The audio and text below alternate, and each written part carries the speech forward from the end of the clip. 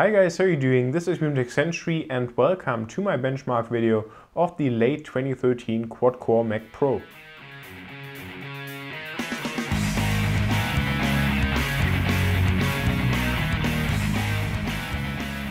So before we actually start the benchmarks, let's take a look at the specifications of this machine. So this is the Quad-Core Mac Pro with the Intel Xeon E5 processor clocked at 3.7 GHz, 12 gigs of 1866 DDR3 memory, as well as dual AMD FirePro D300 graphics cards with 2 GB dedicated GDDR5 memory each, and also 250 GB of PCIe based flash storage. Now this configuration comes in at a price of around $3,000 or euros. But now let's actually start with the benchmarks, and first we'll take a look at Geekbench, and I also have to give a big shout out to Primate Labs, the developer of Geekbench, for actually giving me the 64-bit version of Geekbench, a license code for that. So let's start the benchmark right here. So basically Geekbench is a very popular benchmark that especially benchmarks the CPU as well as the memory. So it's not really as GPU reliant as other benchmarks, and this is also where you have to just take the results with a grain of salt because the GPU just isn't tested, and so there can be a big difference, for example, coming from a MacBook to just a Mac Pro that has a dual graphics card built in. So definitely take that into consideration. So here we then see the results. So we get a single core score of 3,558 as well as a multi-core score of 14,079. Certainly not too bad, but also not too great. So if we, for example, just upload this and then it will open here a browser window, and then we can see the score again. So here you see some of the details if you're interested in that. But actually, if we are going just to compare it to other benchmark results, here if we go to the Mac benchmark chart, I'll just put this to the side right here, and we'll see again, so we got 14,079. And so if we take a look at the region of around 14,000 points, then we actually see that even a 21.5-inch iMac with an Intel Core i7 processor at 3.1 GHz, at least in terms of benchmark score, outperforms the Mac Pro, which is absolutely insane. Now again, this only takes the CPU into consideration and not the GPU, but still that even the i7 processor in a 21-inch iMac basically outperforms the processor here on the Mac Pro is pretty insane. And also, for example, the MacBook Pro 15-inch Retina with the 2.6 GHz i7 also outperforms it, and even of course also the 27-inch iMac, so that's pretty insane, and that's also why I'm kind of disappointed in the performance. Now yes, of course benchmarks aren't everything, but I just don't see that the Mac Pro is much faster than, for example, a comparable iMac in terms of also video rendering, and so it's a pretty big disappointment in the Mac Pro.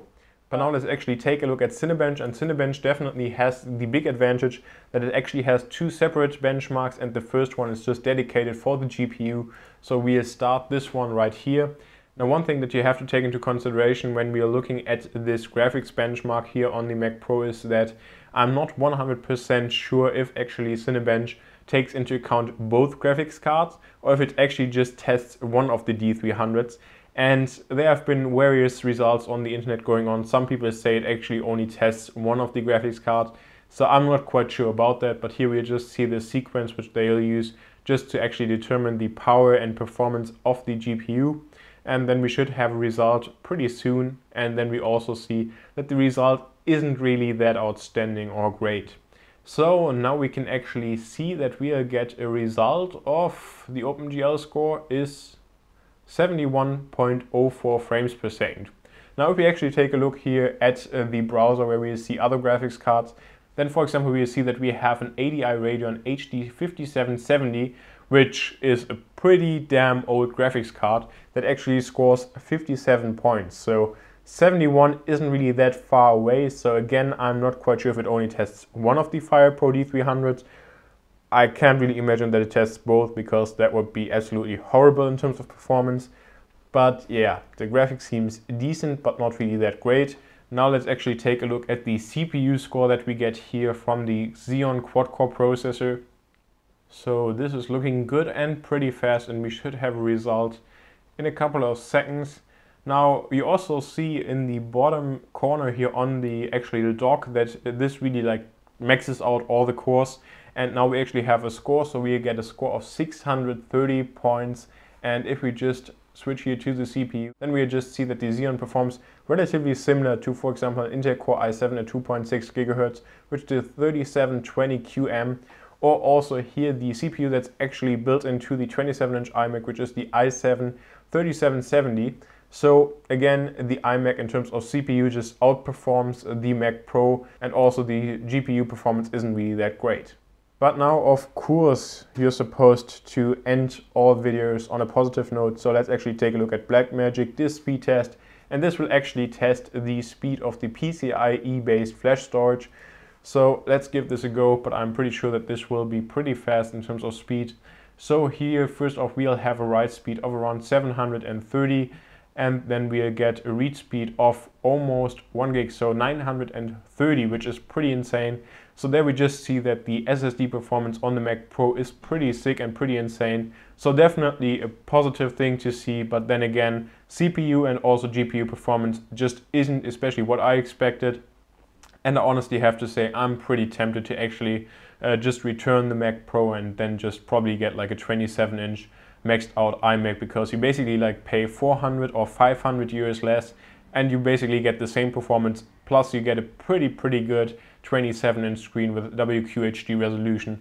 So the Mac Pro, especially the quad-core, I think just doesn't really make any sense at all. If you want to get a Mac Pro, at least get the 6-core or maybe even 8-core. But again, the quad-core just doesn't really make any sense. So this will also end the video. I just hope that you still enjoyed it, even though it's kind of also a rant. But I just have to say that I'm pretty disappointed in the performance of the Mac Pro. Let me know what you guys think in the comment section down below, and I'm really looking forward to hearing what you guys have to say. Also subscribe to the channel if you enjoyed this video, and just for many more tech videos, as well as like the video if you enjoyed this video specifically. Thanks again for watching, and I really hope to see you next time.